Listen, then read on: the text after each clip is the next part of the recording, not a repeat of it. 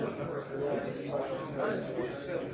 right, well, welcome back from lunch. I hope you enjoyed your lunch. Special thanks to our sponsors who provided us with food, as well as all the great prizes and giveaways, and the vendor and all the venue, and all of that stuff as well. So, our first talk after launch is Will Schroeder, also one of the core developers of the Veil project, also phone installer, and some other an awesome PowerShell script that does some awesome stuff with Recon. I know all the stuff he's working on, but I won't talk about it because I think he's about to. So with that, here's Will Schroeder. Cool. So this talk is Adventures in Asymmetric Warfare, Fighting the AV Vendors. I'll kind of go over a little bit more what this talk's going to be about, but at a really high level, it's kind of walking through the thought process we had in developing some of the obfuscation and evasion methods in the Veil Evasion project. So I'm Will Schroeder. I go by the handle Harmjoy. I'm a security researcher and red teamer for the Adaptive Threat Division of Ferris Group. Also, one of my coworkers and co-Veil developer, Chris Spencer, is here. He presented this morning. But our company is based out of Northern Virginia. We do cool pen testing, red teaming. We get to do security research and stuff like that. It's a lot of fun. If anyone needs a job, you can talk to me after. I'm a co-founder and co-developer of the Veil framework. So our main site is veilframework.com. We presented kind of it's been out for about a year and a half, but the big kind of public release was on ShmooCon of this year, a talk called AV Evasion with Veil Framework. I also released a second tool, kind of in the toolkit, called Veil Pillage, which is a modular post-exploitation framework. Presented that at DEF CON this year, Veil Pillage Post-Exploitation 2.0. So I co-wrote Veil Evasion with Chris. I wrote a payload delivery tool called Veil Catapult. I wrote a PowerShell situational awareness tool called Veil PowerView. Wrote Veil Pillage. Wrote a PowerShell script called PowerUp, which automates Windows privilege escalation. And I'm an active Cortana PowerShell hacker. So, pretty kind of short TLDR, but I'm going to go over a little bit for the problem space and how difficult AV detection is. I'm going to go over kind of how the project started, its its initial motivations, kind of how it came about. Chris also covered some of this stuff in a little more detail in his talk this morning. I'm going to go through several of our approaches, kind of the evolution of our thought process in doing the obfuscation. I'm going to really kind of dive into detail about the obfuscation methods and kind of increasing level of sophistication. And this is going to also result in the release of an entirely new payload language, which is in the development tree right now, and it's going to be emerging on 15. And I'm going to wrap up with some really kind of short basic static analysis of some of the payload families. So, the whole team problem. It's a little like computer science theory kind of stuff. But in general, if you have sorry, let me back up. The whole team problem is a way, I'm doing a terrible job explaining this, so I'm just going to go on. But essentially, if you have the input of a potentially malicious program, and if you have a generalized problem statement where the output is true if that input program would cause a host computer to be compromised, and false otherwise, you can build this nice little halting proof that reduces everything down to this universal halting problem we're trying to come up with. Now, after all that nonsense, this is basically what it means. Antivirus detection is an undecidable problem. That means it's provably impossible to design a 100% effective antivirus solution. So, even though it's technically impossible to do this, you can make reasonable approximations. But my point here is that detection is very, very, very hard. It's easy for us to kind of throw up our approaches and say, ha ha ha, we got around these multi-million-dollar corporations. But their task is a nearly insurmountable problem, and it's pretty much almost an impossible task. So our problem, though, is virus total.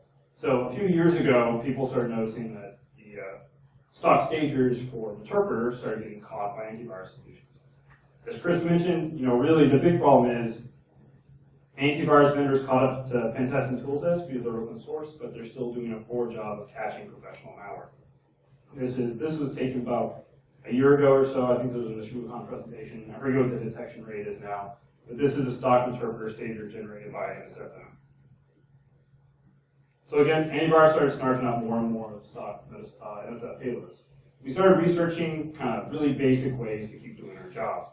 And the problem here is, if we're on a 5-day pen test that includes setup and teardown time and everything like that, you don't want to burn an entire day trying to roll up a bypass method to get around something. Again, all of our initial efforts drew from prior work. Thank you, Mark. I'll call him out here in a second too. But we don't claim to have been into any of this stuff. We have a little bit of initial or kind of original research that we've been developing and releasing, which I'll go over. But everything that started was just drawing from public sources. We wanted to take it and kind of weaponize and automate it in a way where we could just roll stuff up really easily on Kali and have something pop out without having to do, like a second Windows platform with installations and drop everything in and like do all that kind of stuff. So previous work, Mark actually had a post or tips for evading antivirus during pen testing. This is the first public resource to talk about using Python to inject shellcode. Like Chris had mentioned this morning, we were thinking, okay, kind of stepping away from that lower level simply obfuscation kind of thing. If we're using Python where people can wrap it up in PyInstaller, which legitimate projects do, then maybe we can use some of these Python scripts to inject shellcode, get our staters going, in a way that kind of utilizes PyInstaller as kind of a like a packer, like a lot of malware does. We end up mostly drawing from Devashish Mandel's execute shellcode using Python. This uses a little bit different approach than Mark's. This is they both utilize C types, which is a Python foreign function interface. And the idea here is it lets you utilize some of the lower level Windows API functions. Now, this one on the bottom, is execute shellcode using Python. It was the first time I really kind of saw detailed this virtual alloc pattern, where you use virtual alloc to create a rewrite execute memory page. You copy all your shellcode in to that rewritable executable memory page. You create a thread with that, and you wait for that thread to complete execution. So this is a standard pattern. Any language or approach that you can have access to the lower level Windows API, you can use this pattern to inject shellcode or build an interpreter stager, which I'll talk about later. Get our solution. We wanted a way to get around antivirus as easily as professional malware. We don't want to have to roll up on the back door every time. We don't want to have multiple environments. We want a single monolithic attack platform. The code base was written by myself, Chris Pruntzer, and one of our coworkers called Money Shiv. And the whole idea with the Veil framework, or Veil Evasion, is we wanted a way to generate payloads in a language and technique agnostic way. So again, it's kind of like drag and drop. There's like folders divided by language and approach. You can write your own private stuff and just drop it in. It'll load up into the tree, and you can utilize all the compilation stuff, all the common libraries and things like that we have. We also have on our site, veilframework.com, we have like tutorials on writing your own modules, integrating Veil Evasion, your own tool sets, all that kind of stuff. And again, there was a ShmooCon presentation this year, AV Evasion with the Veil framework. I think the video is online, the slides are online.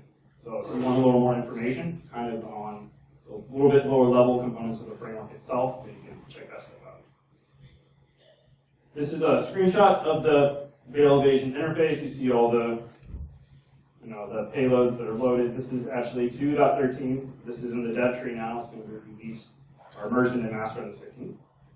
And we have, like all of our common interface and stuff like that. So real quick, a couple things on kind of the ethical issues in the release of this project.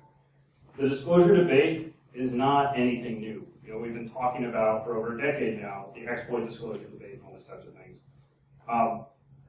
I initially didn't want to release the project or some of the code bases until we had a lot of long, drawn-out arguments saying, like, okay, what are the ethics? Is this okay to release this kind of offensive toolset? And the consensus we came to was like, yes, because pen testers are over 5 years behind the professional malware community. This is a problem that the bad guys have already solved. AV is not a problem for them. It's especially not a problem for any, like APT or more advanced targeted type attackers. So if we want to simulate these types of threats and provide value to a client, then we felt like having a tool set like this is a legitimate kind of component of your arsenal. This is some of the, I love this slide. There's some of the quotes from the public reaction on the Reddit thread.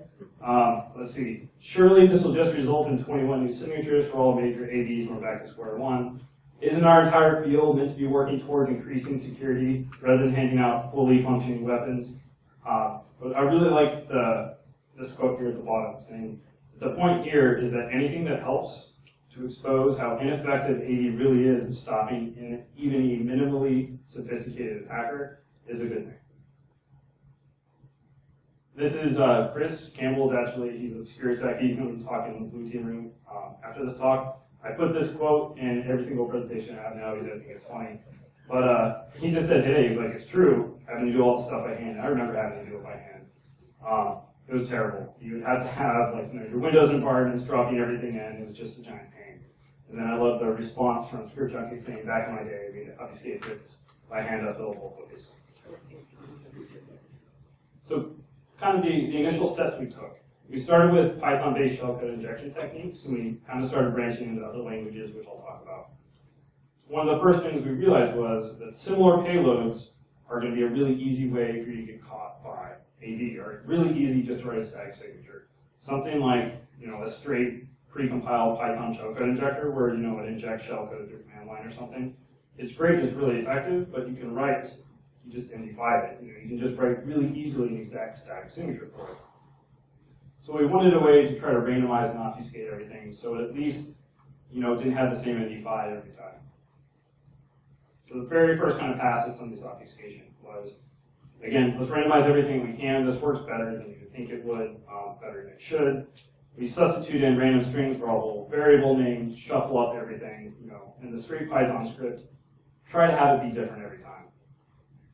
So this is, I know it's kind of small, but this is like what a typical Python payload would look like now in validation. This is what was produced. So, it just kind of looks like garbage. I realized actually just this past week, I posted to my GitHub some of the original unobfuscated stagers because I realized that people wanted to kind of look at it and see how they worked. This isn't commented, like I don't know what the heck. I know what this is doing because I wrote it, I guess, but like it's hard to particularly understand this stuff. So kind of the next step that we took was we were playing around with some of the encryption mechanisms and things like that to obfuscate. Like what if vendors still find a way to trigger on the actual malicious Python script sources? So real quick, if you don't exactly know how PyInstaller works, it basically wraps up a self-contained Python environment, takes your script as a resource, like sticks it in there, and then when you run it, it extracts everything it does temporarily and invokes that script. Like, okay, let's see how far we can take obfuscating a Python script file. So we introduced a little kind of module called Hyperion, which is like a Python encryptor inspired by Hyperion.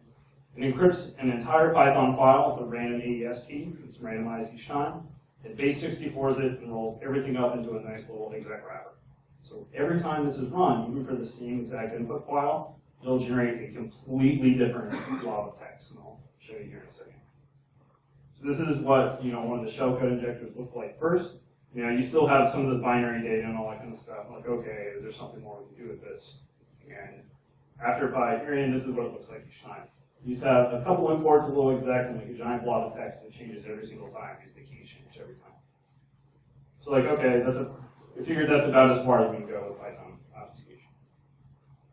One of the next things we kind of started, our thought process started going down was, what if vendors are triggering on the raw shellcode and the actual decoders, whether in C or in Python? Like, okay, then what if we just eliminated the shellcode altogether and build some pure interpreter stagers? What these basically are is that logic from shellcode that you get from MSF Venom. You take that logic and you can translate it to a higher level language, and you get a interpreter stager that does not rely on shellcode generated by the framework. They actually aren't that complicated. Raphael Mudge has some great posts down here. He open sourced a Metasploit loader, and he has a blog post about what stage payloads with pen testers should know, where he goes into detail kind of explaining this stuff. So real quick, this is how a stager works. You open up the TCP connection back to your Metasploit handler, Metasploit handler. The handler spits back 4 raw bytes that indicate the size of the DLL. This is the interpreter DLL itself. This is actually what's running in memory of the machine after you pop it. Spits that back, and it spits back the full actual interpreter DLL. On the client side, the socket number that it connected back, that's pushed into EDI, and the reason it does this is so you don't have to open up a separate control channel back. It can just use that existing socket. So it pushes that into EDI so the interpreter can actually pop that out. Execution is past the DLL, just like you would with regular shellcode, either using void pointer casting or that virtual alloc pattern I talked about. And then the Turker uses that existing socket connection, starts its SSL negotiation and all that, and then it just goes down. So we started writing a bunch of these stagers in different languages. We have Python, interpreter, versus TCP, HTTP, and HTTPS. These are actually easier than the TCP stager, where all you do is connect to an HTTP handler. You download a giant blob, which is either reflectively injectable DLL or shellcode, and then you just jump execution to it. So we also have stuff in C. We have a reverse TCP service, which will work with PSExec. HTTP and HTTP service, which will work with PSExec as well. We have C#. We've got the same TCP, HTTP, HTTPS. PowerShell, we released this, I think it was around the DEFCON timeframe, released a couple of these peer stagers. And Ruby, which I'll talk about here in a minute. So that was really super basic stuff. It was still reasonably effective in a lot of these cases. But for things like C, just basic variable obfuscation isn't going to work that well. We started thinking, okay, C specifically, because it's a lot easier for AD engines to detect some of the code in it, can we introduce something a little bit more interesting? So our slightly kind of more by using advanced with air quotes because it's not that advanced. But our C obfuscation involves our interpretation of what we were calling a method knob. And basically, the idea here is how can you muck up dynamic analysis without affecting the execution of the program? That means nested call functions, like randomized stuff, a whole bunch of processing. The idea is that we thought our approach was throw in enough string processing functions that sufficiently complicate the call tree of the program. This is a very basic version of what malware has been doing for years. It's not that, it shouldn't be that effective, but it is really, really effective. You just have all these processing stuff that the CPU will actually spike just a little bit. So for us, specifically for C, what we do is we choose a whole set of randomized string processing functions, reverse, split, all that kind of stuff. We malloc a huge several thousand strings of randomized lengths, and then in throughout the code, we'll intersperse these different nested processing functions all throughout it. This happens in several places. So maybe the virtual page is allocated, and after that, there's several nested. You should look at an IDA or something, and it just explodes. So this is really, really effective for a lot of the C stagers. And again, those we have versions of those stagers which will work with stock PSExec. This is just kind of showing you string generation functions. I know this is probably a terrible screenshot, but all this stuff is randomized out. If you actually look at the C payload modules, you'll see everything that's thrown into there. Cool. One of the next things we were thinking was, okay, what if vendors trigger on the PyInstaller loader itself? And again, that the exact way how PyInstaller works is it has this little exe loader that then it attaches basically kind of like a zip archive at the end of it. And that little loader runs, it extracts the zip archive from itself, extracts that to disk, invokes the interpreter and all that kind of stuff. So you're like, okay, and the reason this actually came about is because that little loader actually enables, or has def enabled whenever you try to run it. So Chris and I were investigating how can we get def disabled for these payloads. Because if you want to do something like the void pointer casting, that will fail if the region of memory is not executable. So as we were investigating this, and we put a post out, I think, in January about how to recompile this stuff, we're like, okay, if we can recompile this on one of those, maybe we can get it recompiled in Kali. That took a little effort and finagling, but we figured out how to recompile the PyInstaller, or the PyInstaller loader every time in Kali. Like, okay, if we're doing that, why not obfuscate the source as much as we can? So this past spring, I gave a talk at BSides Boston called PyInstaller 1.0. This is basically it uses the randomization stuff as well as all the string processing method call nesting stuff that I just talked about. It puts all that into the PyInstaller source, and then every time you run this, if you choose the option for PyInstaller and veil evasion, it'll generate a obfuscated, unique PyInstaller loader every single time you generate a payload. We integrated this into veil evasion this past May. It's also a standalone tool that's right up there. So, again, in each round, obfuscated code for every single source file associated with PyInstaller is generated. min-gw32 is used to compile everything up to a new runw this little loader, exe, all straight on Kali. You don't have to drop this to Windows. Everything's transparent. You don't have to configure anything. The run W is copied into the correct location. Now, randomized Windows icon is chosen for the final package result. There's a blog post I have on Phone Installer, and also I think the video and the slides for the BSides Boston presentation are out if you're interested. So this is kind of like the big thing, I guess, that I'm releasing at this con or presentation. But since some people started paying attention to the PyInstaller binaries, let's try some other languages. We already, we first branched into C with some good obfuscation. C#, you can actually use mono on Kali to compile .NET executables that'll run on Windows. PowerShell, we started branching that. It's awesome. You can have the disk writes. And Ruby, so I apologize if there's prior stuff out there about this, but I really couldn't find much. Ruby has a form function interface, just like Python. It's a gem called Win32 API.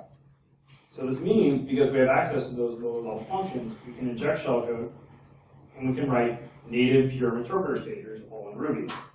And Ruby has its own PyInstaller analog, a gem called Opera, one-click Ruby application. There's the Opera.Ruby port. So I was trying to think like, okay, can we get this all running on Kali? Because again, our philosophy is we want to have a single monolithic attack platform. You don't have to switch back and forth. This is showing the Ruby shellcode injection. You can set up all your virtual alloc, move memory, create thread. You have your shellcode here. And it's pretty easy. Just virtual alloc, memory page, move all that memory there, create the thread, wait for the object to complete, basically wait forever. And this entire thing will inject whatever shellcode you want, all in Ruby. And we have it running on Kali for Opera. So the new setup will download all the gems you need. Everything will be set up for availability when you update. Then when you compile a Ruby payload, which I need to push into the dev tree today, it'll run Opera all in the background. You see it's compiling everything up. It compresses everything. And it builds out your little exe right here. So all this Ruby stuff, it's pretty much the exact analog of PyInstaller with the approaches we have. But now we're going to be releasing the Ruby shellcode inject and Ruby interpreter stager. Again, they're in the dev branch. They'll be merged into master on our B-Day for this year, which is actually our 1-year anniversary. Everything is compiled with self-extracting Windows executable. The last kind of cool little thing releasing is so because C# and VB.NET code is compiled, it's not interpreted, so you can't build the kind of little dynamic obfuscator like you can for in a scriptable language like Python or Ruby.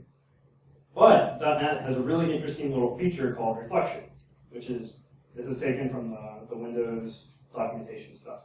So you can use reflection to create type instances at runtime and then invoke and access them. This means is, if you have a byte array of just raw bytes that are read in .NET executable, you can run the entire executable in memory without touching disk using just 3 lines. You create little assembly A equals load, and you load up whatever your byte array is. You set the entry point, you create that object, and you basically say, start running this. The cool thing is you can obfuscate these bytes in any way you want beforehand. You can base64 them up, you can encrypt them, you can download them from a secondary location. And then you can, this is essentially kind of like doing that, like the reflective DLL type injection idea, but it's significantly easier using .NET. So we're releasing a small kind of simple .NET crypter called Area. It's a crypter for all .NET binaries. It was pushed along with the Ruby payloads. It's also a standalone if you want to use that. So a normal payload binary, either VB or C# or whatever, is generated. It's compiled as normal, and if you set the crypter to run, it will read in all the raw bytes, will base64 encode it, and builds a random substitution cipher, so it's not just straight base64. And then it builds like a little launcher or dropper. There's 2 options. You can either have it launch that obfuscated version from memory, or you can host it, and then it'll build like a little web dropper. It will go out, download it, and then pull it down and execute it on memory without touching disk. And again, this is all just using reflection. This is kind of what it looks like. You have a little bit of just the standard logic. This is actually a full .NET binary that's all in memory. It can be any .NET binary you want. So it's pretty simple. The really cool thing is, which I'll go over here just a little bit, is it changes completely every single time you run it. So it really messes up kind of that .NET CIL compiled stuff inside of it. Cool. I'm going to finish up by going over a little bit of analysis of some of the payload families. So SSDeep is a fuzzy hashing static malware comparison tool. And this is also called context-triggered piecewise hashes. And it allows for the comparison of different malware families. From its documentation, it says it can match inputs that have homologies. And this is just a fancy biology term, which is basically a way of saying, how can you measure the shared ancestry of two different bits of information? So it kind of breaks everything. Instead of doing a hash of an entire file, it'll like break it down in like little ones, and then kind of do a binary matching between two files of saying how much of this code base is related between these two binaries. So what I did was, for about 3 or 4 of the veil evasion payload families, I generated 1,000 samples of each one, and I did runs of SSD over all of them. And what it did was, it basically matched up pairs. It did 1,000 choose 2, so it basically did every single pair combination of all the payload modules. So say for like Python interpreter versus TCP, 1,000 choose 2, so 499,500 possible pairing combinations. Of these for Python, 169,107, or about 1/3, match a score of 75 or better, and only 66 of them match a score of 90 out of 100 or better for the matching stats. And from one of my kind of blue team reversing friends, he said the general rule of thumb, at least in his group, is if something matches at 90 or better on this, it's kind of considered a related malware family with a common ancestry. So what's cool with this is already for just even Python, only 0.01% of the samples scored as a similar malware family, at least from kind of a really basic static analysis standpoint. Showing you kind of the graph here, this is the distribution. I didn't put in all the zeros because that would have spiked the graph up. So a bunch of them are really not similar, but you know, a chunk kind of are, you see a peak around kind of this matching point. You see it really kind of trail off. So we get really kind of randomization. You know, these payloads are different every single time. For C, this is one of the pure C interpreter stages. You get the same 499,500 possible pairings, 267,387, so about half, matches a score of 25 or better. So that means half had absolutely like no match at all. They were completely different. And only 0.5% scored at 90 or better. And the average pairwise score was 37. What was the average for that? Yeah, forgot to mention, the average score for Python was 74. So you see here that even though we have a few more, it's 0.5% instead of 0.01%, a few more that are kind of in that similar malware family, we have really good wide variation in a lot of the generation. So it's kind of all over the map. Again, there's a whole bunch kind of spiked up here for 0. But it's not quite as tight of a cluster, so even though you get a little more variation kind of at the top end, this is, you know, a really good spread for this type of generation. This is my favorite. So C#, using this, it's a shellcode inject module. It's using flat injection, using that little area .NET crypter. Out of all those pairings, only 5 pairings of the 499,500 samples, 0.001% match at a score of 25 or better. So these are almost completely different every single time because that stuff randomized generated, there's a substitution cipher. This means that none of the samples scored as a similar malware family. The variation was all over the map. This stuff really different every time. So this is actually the one like I like using now, or I will be using a lot more now, because if you get one of these samples, if it gets caught and submit it up, this is a really hard thing to write a static signature for. Again, I think I went kind of fast, but so recap, we started out our research kind of out of necessity, but we continue out of curiosity. You know, messing up these AV vendors really isn't that difficult. This stuff is still really, really effective over a year and a half out. Like the Python stuff is still extremely effective even without the own installer. All our code is open source. AV vendors can see what we're doing. They're still not able to write a perfect signature for it. So we did get a McAfee signature a few months ago. It was actually like Trojan Veil. We put that in our blog post about a month or two ago on the kind of, you know, a year in the Veil framework. So we were really happy. We had our own little stag signature. But what we kind of take from that is that we're at least, you know, catching the attention of some of these vendors, saying like, this stuff isn't hard. If you're doing proper behavioral analysis and detecting, you know, like that shellcode injection pattern or something like that, that's what we need to move towards. These static signature detection really is dead. There's still ways to stop us. We're not going to go over all those because, you know, that's not our job. And again, our hashtag ADLOL. Cool. Questions? I can either take them now or hit me up on Twitter. Email me. There's more information about the Veil framework on our Veil framework site. In the goods, this is the Veil framework project. We have a master project that's Veil. If you pull it down, it'll pull down all the components of the Veil framework, install everything up. We're actually probably going to be rewriting the framework from scratch in the next couple of months. It's going to be Veil 3.0. We're hoping for a winter or an early spring release. Those unobfuscated stagers I mentioned, I just pushed those to my personal GitHub this past week. So if you actually are curious on how each of these work or how interpreter loader works, HTTPS or something like that, you can download that stuff. It's fully commented and it's not completely obfuscated. So, cool. A little early, but yeah. Questions? Oh yeah, sorry, I've got giveaways too for people that want to ask questions. So, or, yes. Do you have any plausible explanation for the gap between malware authors and pen testers? Yes. So, sorry. A lot of shops have. Sorry. Okay. The question was, can you explain the gap between malware authors and pen testers? And the thing is, like, so a lot of pen testers, a lot of people had techniques like this. Just no one wanted to like burn them by doing them publicly. Like, we're not the first ones to do some kind of framework that does AV evasion. People have had that before. People just didn't want to be stupid enough to expose all those methods open source to where AV vendors can actually detect what they're doing. Our point of this is beyond just wanting to do our jobs. We want to actually try to push in our own little way forward the detection for AV engines. But I think the explanation of one, they don't open source their methods, and two, there's a lot more money in professional malware than there is in pen testing. So they have a lot of really smart people that only sit there and can figure that stuff out and get paid a lot more. I can create these obfuscated payloads as executables. How can I deliver them via memory corruption attacks and things like that within the existing frameworks and exploitation tools? As far as memory corruption, for memory corruption, you're just going to use straight normal like shell code, right, instead of a buffer. Like for this, for us, it's almost more of a post-exploitation kind of thing, or if you need to PSexec to a box, or deliver a payload like this through phishing or something like that. Yes, in the back. Are there any AV vendors that are doing it right? Already said. Are there any AV vendors that are doing it right for detection? Yes.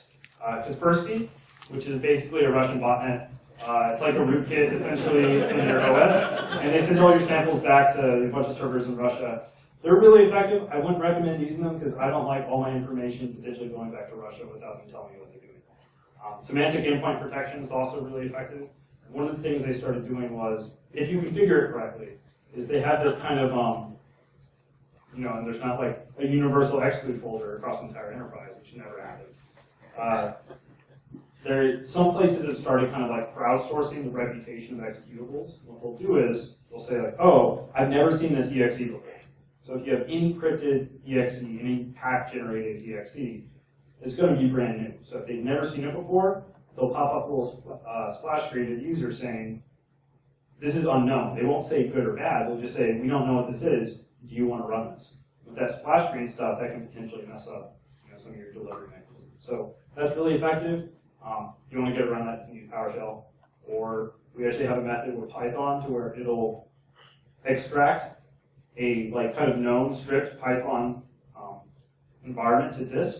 But all those, you can just kind of do that manually with the zip instead of through PyInstaller. And all those EXEs and the DLLs are known. They're like known good. It's just Python. And then you can invoke like Python shellcode injection to the command line, kind of like you would with PowerShell, and that will get around some of the reputation stuff.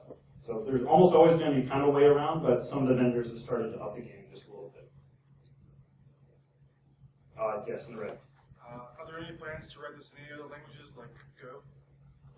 Are there any other plans to write in any other languages like Go? Yeah, we're always expanding. We have a large amount of private research and stuff that's already written, and we're just kind of slowly releasing it out. We didn't want to release it all at once. We're also still kind of researching and developing it, but we wanted to space it all out so we're not just dropping 50 things at once. We want to kind of incrementally push stuff forward.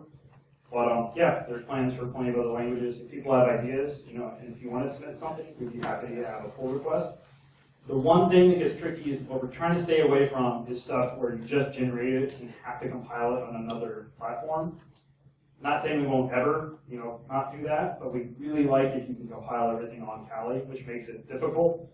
It took a while to figure out how to get Opera, Win32 API gem, and everything installed under Wine on Kali with all the dependencies, and we have to patch stuff in. It's a little bit of a messy install process, and that's also why there's 800 megs of dependencies or something. Because if you want to compile .NET or VB on Kali, there's only one option that's mono, which is 600 megs of dependencies. So we've had people yell at us for the size of the framework install, but there's not really any other option if you still want to be able to do this stuff. Cool. Isn't it great? Is there a book that I can have for asking this question right now? There's nothing more. Okay, no questions. Sorry, out of books. Anything else? Any other questions? Cool. All right. If you want to talk to me offline or after, just hit me up. I'll be out there. So, What a thought for you.